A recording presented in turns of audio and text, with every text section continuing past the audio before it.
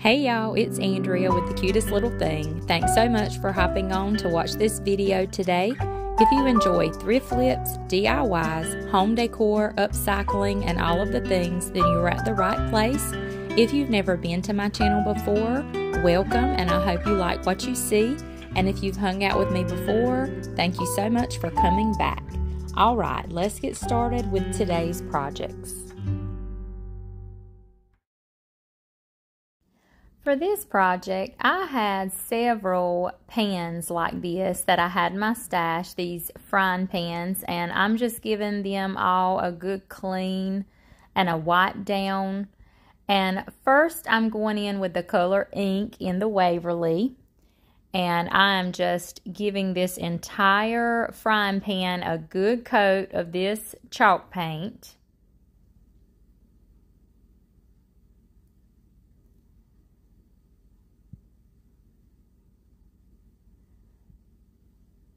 Over the inside, and then when I get the inside done, I'll do the outside and around the handle as well, even on the bottom, and just paint over the entire thing.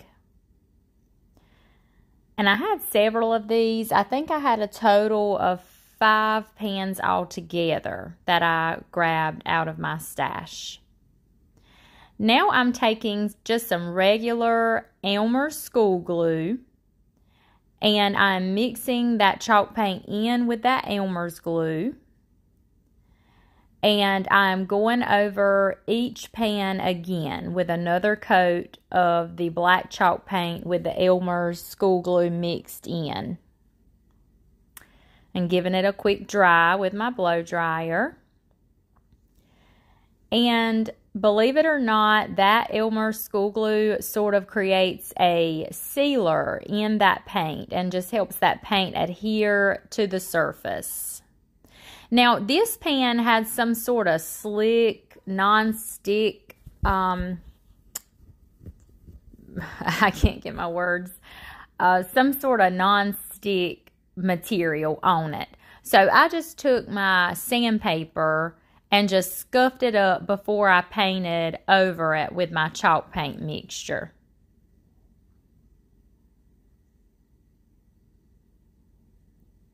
And now I'm just taking my sponge brush and sort of dabbing it on, just dabbing it over the bottom of that pan, just creating a sort of a texture. Okay, I'm getting my images that I printed off of Etsy, or I purchased them off of Etsy. Now I'm going on there to print them. And I just wanted to show y'all the process of how I size them and everything. And I just print them right out on regular computer paper. And I'm going in now with DIY clear wax.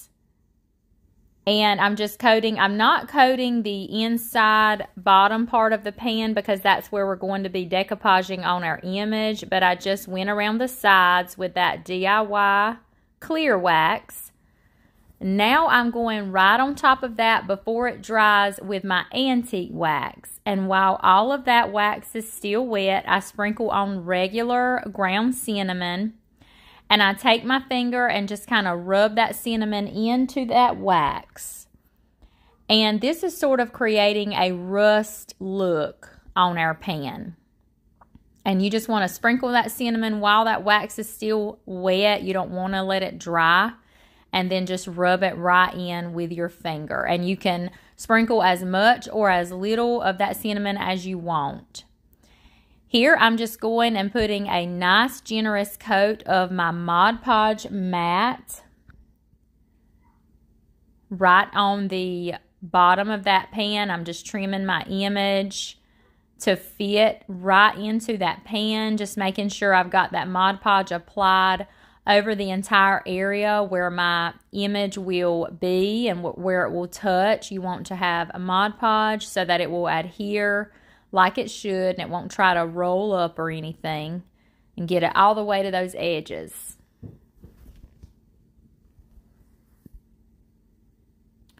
And I will include the links to these Etsy shops that I each image was purchased from.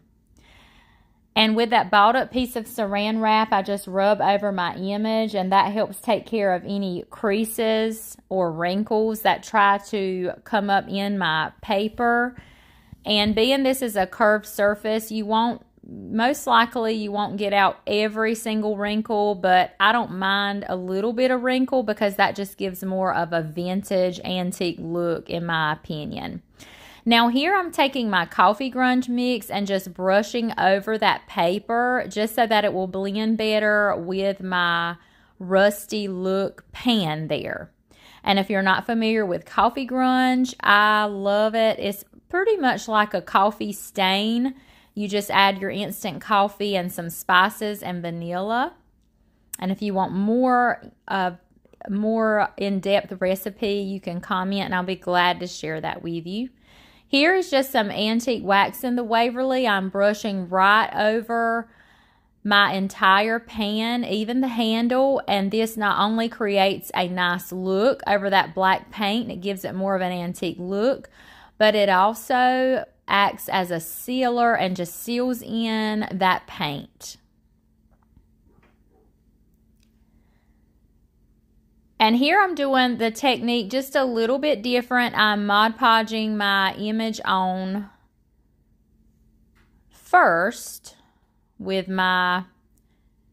using my Mod Podge there and my balled up piece of saran wrap. And now I'm just using my blow dryer just to speed up that drying process and to get that image to adhere. Now I'm brushing on that antique wax all around my image. And I'm just sprinkling on cinnamon right onto that antique wax while it is still wet. And just doing the same thing I did earlier, just rubbing it in with my finger. And guys, here are all of the pans. Look how cute these are. Here is some cute little tags that I purchased off of an Etsy shop. And again, I will include those links in the description. And I'm just cutting those out. I want to create cute little tags for these pans. I'm just taking that Elmer's glue right on that cardboard tag. And it's acting as a Mod Podge. And just gluing that right to that tag. And now I just took pieces of burlap, strips, and lace, and I'm creating one of those cute, messy crisscross bows and just tying it all together with my jute string. Of course, we have to complete these with a bow. If you hang out for me very long, you know that I love a bow on almost anything. I'm just trimming those up, getting everything nice and even.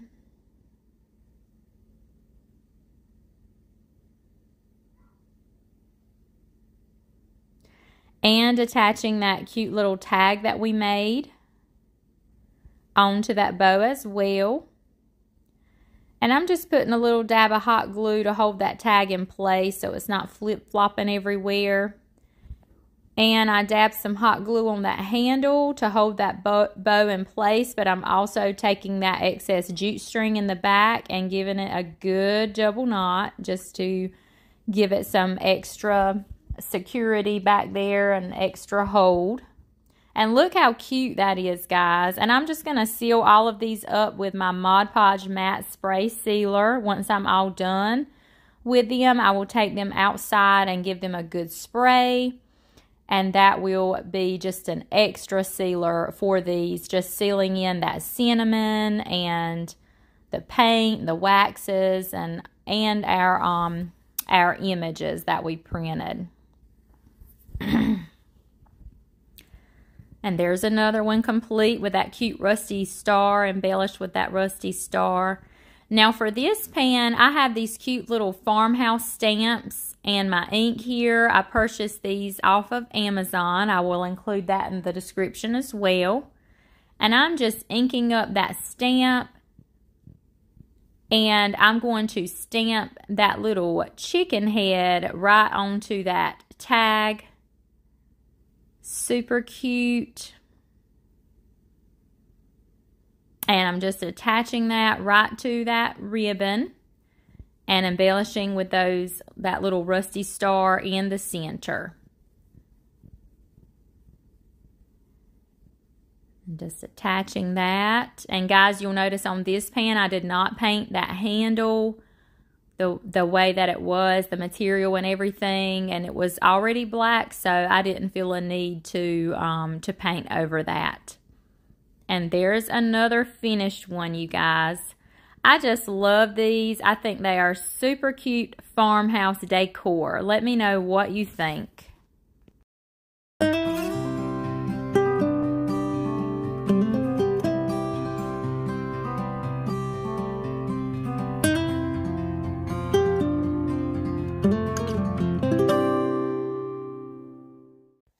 For this project, I have this frame with this painted cat on it.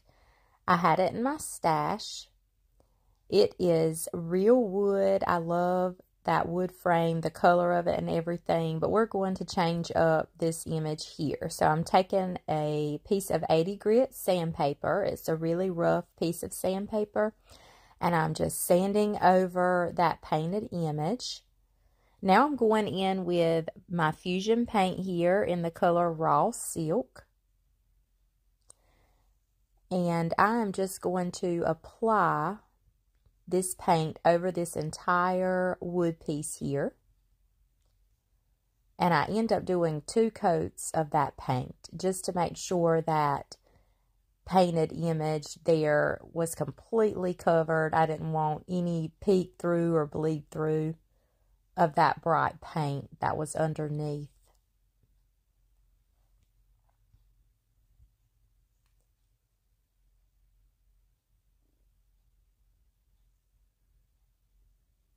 Now I have this cute little farmhouse stencil that I purchased from Amazon with another, it's like in a whole pack of lots of different stencils. So I'm going in with the color Ink in the Waverly, which is a black chalk paint, and I'm just stenciling on that paint with my stencil brush. And I dab my paintbrush into the paint, and then I dab it onto the plate, just sort of offload some of that paint, because when you're stenciling, you don't want to use too much paint, because that could cause smears and bleeds. And I sort of do a dabbing motion, but I also go with a back and forth motion, and that just helps get in those little letters and things a little bit better than just the dabbing motion. And I also do 2 coats. I go around the entire stencil, and then I let that dry, and then I go around again a second time. And then I peel away that stencil for the big reveal. And look how cute that is, guys. I love these little farmhouse images. I love all the cows, the chickens, and all of that stuff. I put it back in my frame, and that was simple as that.